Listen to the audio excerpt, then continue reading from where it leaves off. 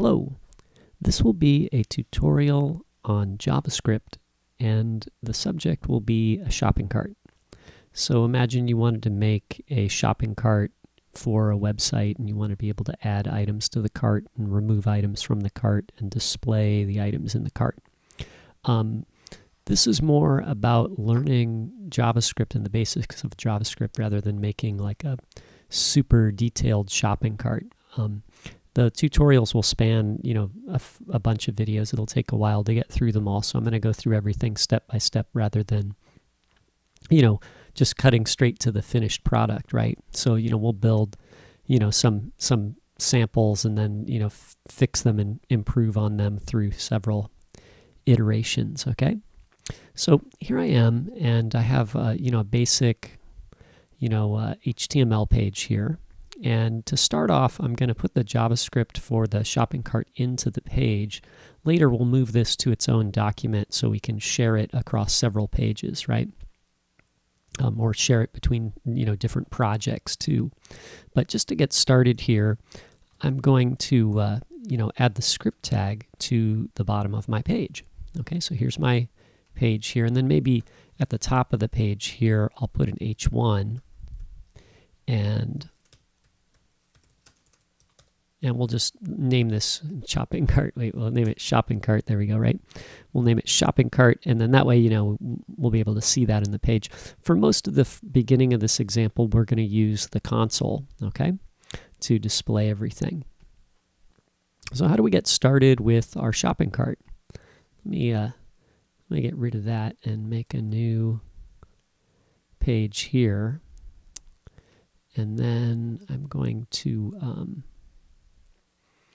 find my document here, which is somewhere in this folder here.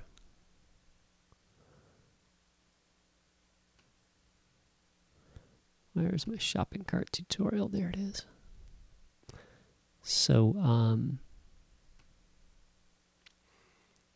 so there we go. It still says shopping cart. Okay. We're going to make a shopping cart, right? It's more fun than a shopping cart. Everybody's using shopping carts, right? There we go. Okay, so now it says shopping cart. Okay, so now we're normal.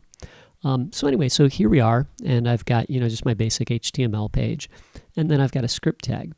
And I'm going to place the script tag at the bottom of the page because the script in the script tag will be run, the JavaScript code here will be run by the browser as soon as it's loaded.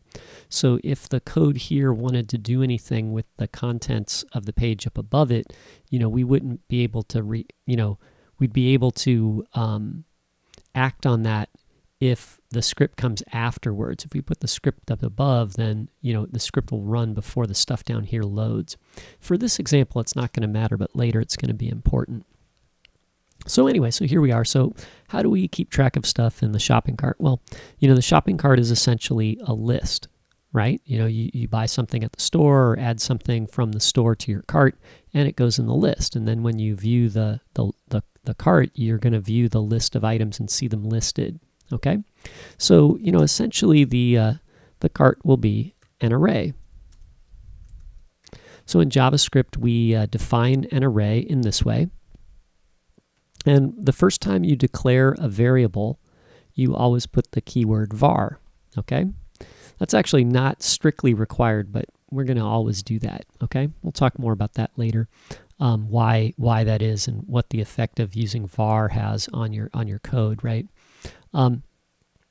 So anyway, I made this array variable here, and the array is defined with square brackets, and it can contain a list of items. So if I put a list of letters in the array like this, then there it is. I've got one value or one identifier that contains a list of multiple values. Okay, and that's what an array is. Okay, and you can add items to the array or delete items from the array. And if you want to see what the array is, you can use console.log to display it. Okay, so there we go. I'll create an array. It's got 3 items in it, and then I'll log the array to the console. So this will be our first lesson, right? Create an array, put some items in the array, display the array in the console.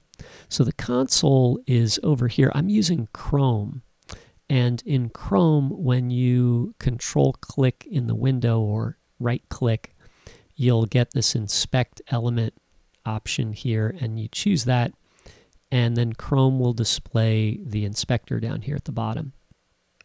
And the inspector can inspect, all sorts of different things. And if we switch it to the JavaScript console, then we'll see the output from our console log messages, like they'll get printed here. So let me refresh this, and then you can see that I've printed the array. So, what else can we do with the array? Well, that's, pretty much what we put in, and we're getting the same thing out. What if I wanted to say console.log, and now I want to get the first item out of the array?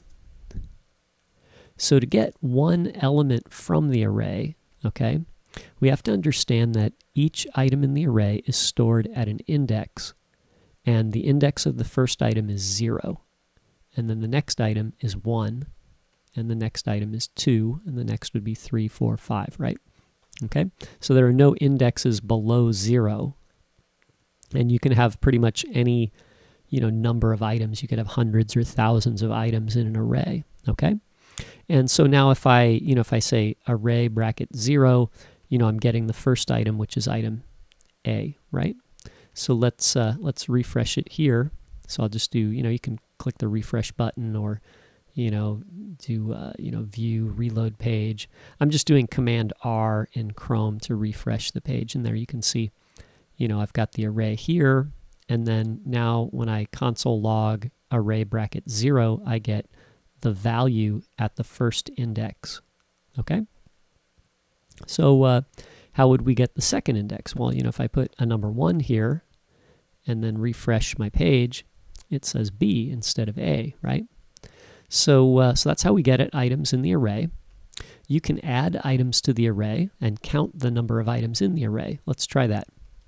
So imagine we want to say console.log array.length. Okay, so length tells you how many items there are. So now when I refresh, you can see I've got 3 items, and then I printed the whole array and the second item, right? So array length is the number of items in your array. What if you add an item to an array? So we can say array.push, okay? So push adds an item into the array. So if I want to add an item, like I want to add D to the array, and then maybe afterwards I want to get the length again, just to confirm that there are, there's one more item in there. I'll type in array.length like this, right? So there we go. So I did array length, gives me 3. Here it doesn't show anything, but we pushed an item into the array. And then here we get the length again, and now it's 4 because we've added an extra item. And then when I print the array out, you can see I got 4 items there. And down here, B is still the second item. 0, 1, 2, and then D would be 3. Okay, so that's all good, right? I'm hoping you guys are picking that up. Please feel free to, post any comments if you like, or ask me any questions. Okay, so so that shows how maybe, imagine our shopping cart. Maybe we want to add, an apple to the shopping cart, a brush to the shopping cart, and a carrot. I'm shopping, right? And I bought those things, and maybe I want to add some dice, right, to the shopping cart. Okay, I don't know. I'm shopping for some random stuff, right?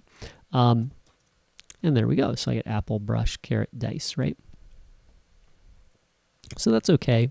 Imagine that, when I'm displaying the entire list here, this is really not practical for us in programming terms. We're just logging array, and then, the computer kind of just prints out the, this, value for the array, but that's not a practical value. Like, we can't use that in our program. This we can use, and length we can use. So if we really want to print all the items in the array, we'll have to do this. I'm going to just delete these console log messages here, right? I'll even delete the where we added the dice. I don't really need any dice, right? So imagine that we want to loop through all the items in the array, okay? So I'm going to start with a for loop here, and our for loop is going to look like this. It's going to start with for parentheses and then the curly brackets. I'm going to encourage everybody that's doing this, do not get sloppy with your code and type some of it here and some of it over here and then tab this one 3 times, you know, right? You see where that's all random, right? It doesn't look very good. Get a pattern, okay? So you can see whenever I type the code, all of my code is going to be lined up here on the same, you know, tab stop, okay?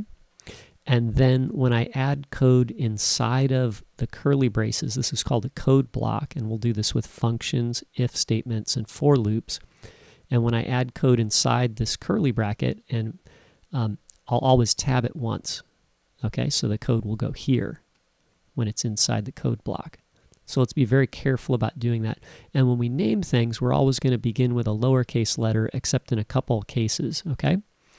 Where we start with a uppercase letter, and I'll talk about that later.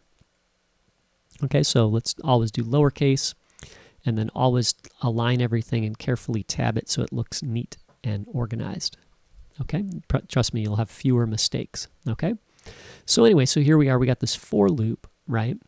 And how do I use the for loop to get all the items in the array? Well, there's a couple ways that you can do it. Let's do for var I equals 0. Let's count while I is less than array.length. And then we'll add 1 to I with each loop. So what does this mean? Well, the first part of the for loop, and there's 3 parts here. They're each separated by the semicolon.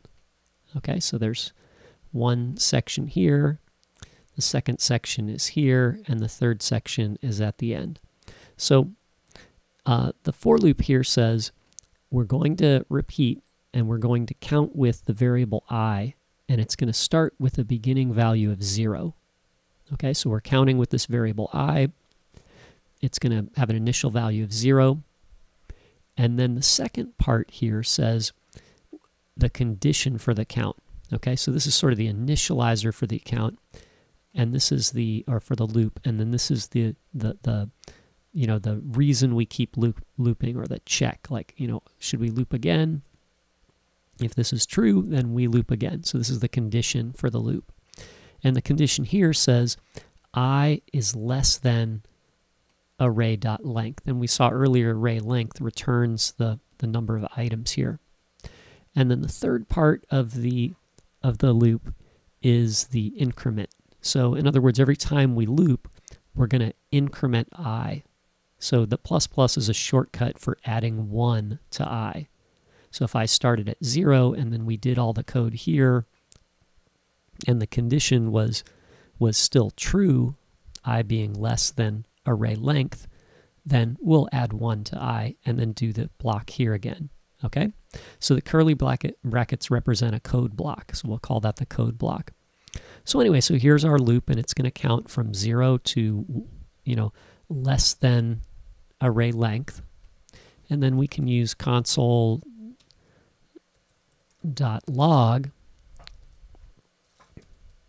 array bracket I to get each item in the array and print it to the console.